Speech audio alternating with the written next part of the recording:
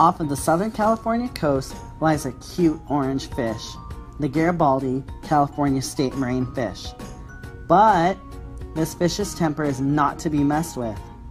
Research shows Garibaldi are territorial all year long, especially during the breeding season. They are more aggressive towards other species such as the rock wrasse, California sheephead, opal-eye perch, and half-moon perch. Territories are typically respected by neighboring Garibaldi, so aggressive behavior is not as prevalent. However, that is not really what we saw. Let's see why. What better place to test this than at Catalina Island? One of our sites was Big Fisherman's Cove, a marine protected area intended to regulate human activity and preserve natural resources for conservation purposes. The other site was Isthmus Cove, a non-marine protected area. An MPA generally means more competitors, which would lead us to see more aggression towards other species. We would then expect this aggressive personality to spill over towards other Garibaldi. Well, how did we do this? We used the Garibaldi model.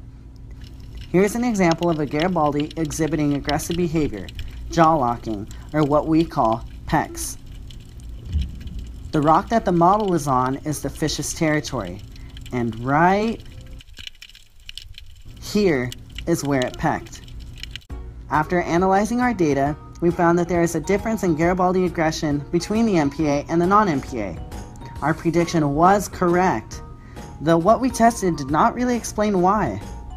This difference in aggression may be due to resource limitations such as habitat and food availability. We found that there is a negative relationship between adult Garibaldi density versus aggressive behaviors, which means less aggression leads to higher density. A possible reason for this is that more aggressive fish will scare off less aggressive Garibaldi.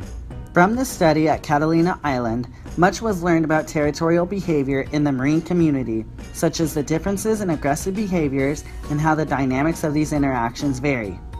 Also, the importance of marine protected areas and conservation, and how the dynamics of the species shape what live there.